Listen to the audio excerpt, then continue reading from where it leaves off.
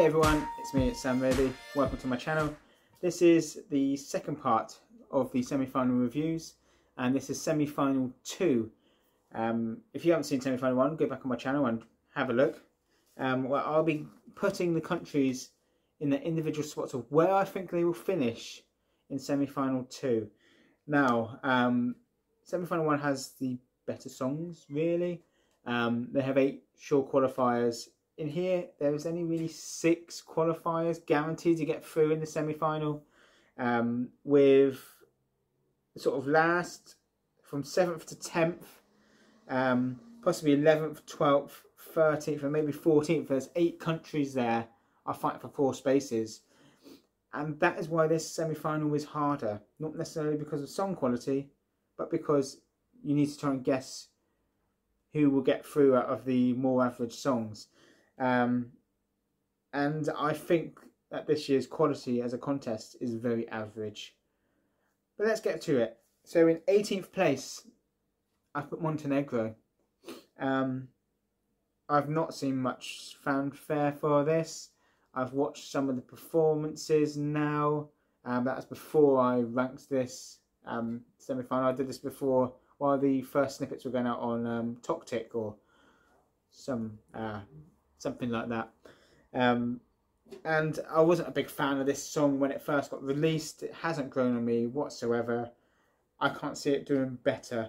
And if you're wondering why I put this last ahead of 17th, because it's Georgia. Circus Mercus. I didn't like this song to begin with, but I must admit I do listen to it quite a lot now. But again, it's coming. The stage is not great from what I've seen. I haven't looked at much of it. But Georgia have got a good song this year. And let's not remember, back in 2016 in Stockholm, they had their song and it got 12 points off the UK jury. Georgian poet, whatever it was. Nobody saw that qualifying. Even in the hall, when it actually qualified, there was a big hush. It was like, what's happened here? If it got through this, I won't be disappointed. I'll be happy. It's a fun song. You can't take this song seriously. Lock Me In. But it's just there, isn't it? It's a nice feel. Hopefully they can bring the circus a bit more on stage. 16th is Stripper for San Marino with Archie LaRue. Don't like this song whatsoever. It's very cheesy. You can't take it seriously. You can't take it not seriously either. And it's very disappointing because San Marino had all that probably too busy process to select theirs, and they picked that. Moving on, North Macedonia. There's a bit of hype behind this song. I don't think it will qualify. If it does, it will get through by the skin of its teeth. But again, I'm not a fan of the song. Again, it's just there in the contest to make the numbers up. And that's a shame for North Macedonia when one of my favourite artists is Calliope. I met her in 2016 in Stockholm. Again, another Stockholm reference. And it's just that they've slowly started to go downhill. They have these spikes every now and then, North Macedonia, and this is not one of them. Now, 14th, I have put Azerbaijan. Now, they are one of the few countries, I think, left with a 100% qualification record, but I didn't research that, so don't quote me. Again, Azerbaijan, I do like. Fade to Black is fading. He can sing, which is good, but outside of that, there's not much there, which is why I put a 14th. But remember, these next 4 and then the first 4 in the top 10, they could easily switch around. So depending who's there, obviously Russia's not in it this year, so you're not going to get the high points to Azerbaijan from Russia. Where will the points come from for this song? And that's what worries me when making this list. 13th is Cyprus. Very overrated, this song. If it gets through, I'll be very disappointed, because Andromecha and Ella is not a good song. It's very subpar. Yes, it's very different to what they've sent in the last couple of years, but you can change things up and have a good song, and they just haven't done it. And it's been such a shame for Cyprus, because they had an okay song last year, which might have got them in the final. Not last year, in 2020. You know, yes. Yeah, in 2020. Last year, I can't even remember who their entry was, but I think this is coming back to Greece a bit, when everybody had with the lady who had the Illuminati symbol on her hand. Everyone said that's going through, hands down, and I said it wouldn't, and it didn't qualify, because you got to look where the votes are going to come from. Will people like it? Nobody. It didn't do too well. It didn't finish last, nowhere near, and I don't think Cyprus will finish last in the semi-final. I just don't know where the votes are going to come from. 12th is Malta, because I Am What I Am, by Emma Muscat. Much needed change from the song that actually got her to Eurovision, but again, it's a very average song, but it does cheer you up. So this could go to the wire whether Malta will be back in the final for Eurovision. I would like them. Personally, I think it's between her and probably Ireland. They kind of have similar feels to me of upbeat, and I'm just trying to make this seem sense now I've said it, and I can't. So we'll move on. Belgium are in 11th. I think they'll just miss out. Just like Malta. I think the 9th, 10th, 11th, 12th will be very close, these four. Belgium, there's no hype there. The song is very, very average, which is a shame. When you've had all the decent people from Belgium over the years. Loic Notet, one of my favourite singers to ever represent the country. And they've kind of gone back. Jeremy probably has a good voice, but this song just doesn't work for him, in my opinion. I know everyone out there will probably disagree with that, because it's very controversial to say.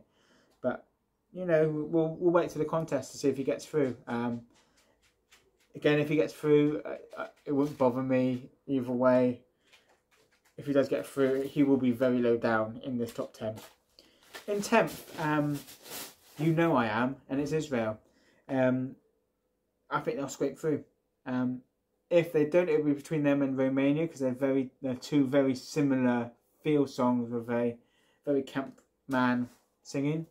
The Romanian song is better, which obviously hasn't featured in my list yet. It's coming up. But Israel, I'm liking this song. It's got this sort of Australian theme of, at the start, of being in a theatre, of not Coyote. What's the one that Catherine Zeta-Jones was in, the film? I can't think what it's called. It feels very theatre-ish at the start. Whether that will split the vote between them and Australia, obviously Australia's more full in theatre, which I think is why it's the better song, personally. But Israel, they should qualify. If it doesn't qualify for someone like Belgium or Cyprus, I'd be very disappointed, because this song is better than them. But we'll have to wait and see. 9th is my one that will probably cause a few eyebrows. That's Ireland. Brooke, and that's Rich. I like this song. I know vocally she's not strong enough as compared to everyone around her in this list. There have been some problems on the promo tour, but they've seemed to be eroded away for the rehearsals. It depends how people feel on the night, if they'll vote for this. Again, the UK can vote in the semi-final, so they will get some points off the UK, which always happens. But I think it's justified, because this is a good song. Sorry, just my nose has just started running. I have no idea why. But again, it's just average. Leslie Roy's 2 efforts last year were better. Leslie Roy did not deserve to finish last in her semi-final last year. That was so wrong on so many levels. Yes, she was vocally she could have been better, but if you look at what she was doing, it was a great performance. And I think Ireland need to have that one singer to get them in the final, and I think this has been. I think Leslie Rowe was the best chance recently. Brooke, I think, could do well, but won't do well in the finals, but she'll get through this semi, I hope. Next is Lamine by WRS from Romania. I think it's WRS. I definitely got that wrong. I'm liking this song more and more each day. I didn't really listen to it as much, but I've listened to every song for this list, and it's now been popped on my YouTube list. I like this. It's very flamboyant, a bit like Israel's entry. I think this is the better standard song because you can sing to, well, you can sing to both of them, but with this, it's got that dance break after the chorus lines, and I do like that, and I think that will come across a lot better, and it'd be great to see Romania back in the final, and hopefully they will do well there. And 7th is Czechia, with Lights Off by whoever it is. Can you stop whinging, you naughty beast? This is my sort of music. It's dance, up tempo. This doesn't have much hype compared to Halo from Austria, but they can sing better for this song, and I feel that's where they will get the points from the audience, from the dance audience. Like, Toby, you're in my... Get off my list. Well, you're going to have to move. And I feel that Czechia will do a good enough job to get through to the final. They are the last on this list that I feel might struggle to get through, because it is hard to predict this. But they will be in this bottom 4 getting through, I feel. I'm pretty certain of that. Now the top 6 here, I think, are guaranteed songs to get through, and at 6 is the only song that's not in English, and that is Serbia, In Corpora Sano. This is a song that probably should be left to one side. Doesn't really make sense on its own, but with the performance and the whole package put together, it really works, and Serbia will do very well. I think they will be guaranteed top half on the right hand side and better. Being the only song not in English, I don't think will hurt it at all. Nice touch for the Latin as well. But this song just works on every level when it's together. When I listened to it first, I didn't really enjoy it. Again, it's grown on me ever so much, and it will do well, and it will definitely qualify. In 5th place, I have put Sheldon from Australia. This is a good song. This is a brilliant part of theatre, and that's what worries me, because it's more of a theatre song. Will people gravitate towards it? I really hope they do, because Australia, again, I think are one of the only countries with 100. No, they don't, because I don't think one song qualified for the final. That this is quality, and we all know that when Australia send quality, like Dami Im in 2016, another Stockholm reference, they do well. I think this would surprise people. I think this could get top 10. It's definitely left-hand side of the scoreboard in the final. It's a guaranteed qualifier. The only bit I hope it changes is the crying bit when he takes his mask off. If he gets rid of that, yes, it's a very emotional song for him personally. If he can get over that, I think this... I wouldn't be surprised if it pushes for the win. Let's just say that. In 4th, one of my favourite bands growing up, the Rasmus, Jezebel for Finland. They've been doing some very quirky stuff in Tirano. They've been busking. It's been quite funny to watch that on the UMK website, YouTube channel. This is going to go through. vocally probably the worst performance in the contest this year. He's not been strong enough. In UMK, in the final, it was the worst vocal performance of the night, but the popularity got them through, and I don't like that. My favourite song there, I cannot remember. It was the one about the telephone. It was the one that was in Finnish. Numero. Son Numero. There we go. I'll get there eventually. That was the best song, and that would have worked so well on the Eurovision stage. And it's a shame that that was not sent, but you sent the Rasmus. So we know they're going to go straight through to the final. In third now, it's Sweden. Cornelia Jacobs. This is probably the worst Swedish song since I've really taken the contest seriously, which is at least 2 decades. I don't like this song. Hold Me Closer is extremely average and is extremely poor for Sweden to pick. It will qualify, but I don't think she will place very highly at all in the rankings in the final. I think if she gets anywhere near that left-hand side of the board, I'll be surprised. I think she's high right, personally, if not mid-right. That's how much I do not rate this song. There were better songs. She did not win the public vote in Melody Festivalen. Let's remember that. She only just won the jury vote.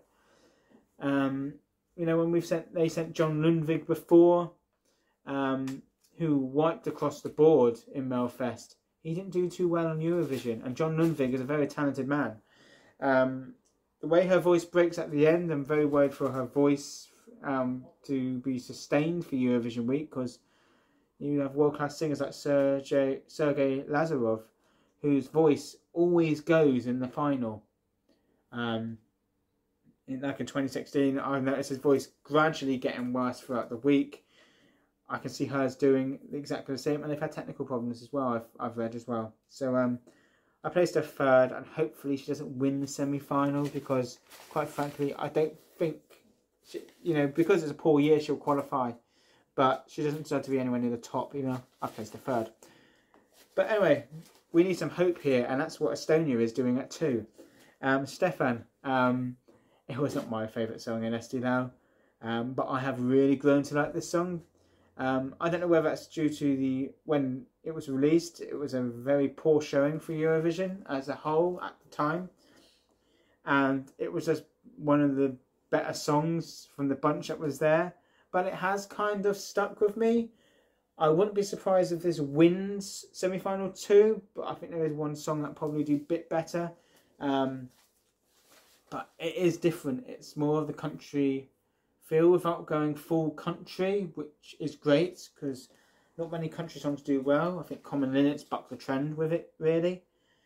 Estonia will do well, and it's great to see, because Estonia's selection Eesti Lau hasn't really changed much over the years, and I think that's a credit to them that they've stuck with that selection process, because it is good. Best of luck to Estonia, but my number 1 is Poland. Ockman with River.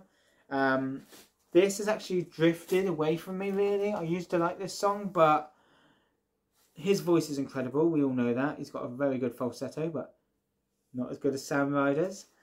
And I don't think he will do much in the final. Obviously, the Polish diaspora will get votes, because they generally do, but they don't always vote for their song heavily if they send a rubbish entry, which we have seen over the last couple of years. But when they do full go in for it, they get behind it, like in 2016. Never Stockholm reference. But that wasn't really a good song in thingy. Michael Spizak's song. Really hated that song. Very surprised at what the votes it did. But I think Poland will do well this year. It's a different story. The song does get very boring and goes very average, and I hope that it gets to the final. It should do. If not, something very badly has gone wrong. But that's my thoughts. How are you going to disagree with me in the comments? I will read. But let's remember, these are my opinions. Doesn't necessarily mean that my opinions on what your opinions are. But let's at least do one thing and respect my opinions as I will respect yours, because that makes us a decent person. But thank you for watching. I'll be doing these all the way through the week, reacting live on the Tuesday and Thursday, and then putting the video up, because I haven't got enough followers to do live videos because YouTube changed their policy.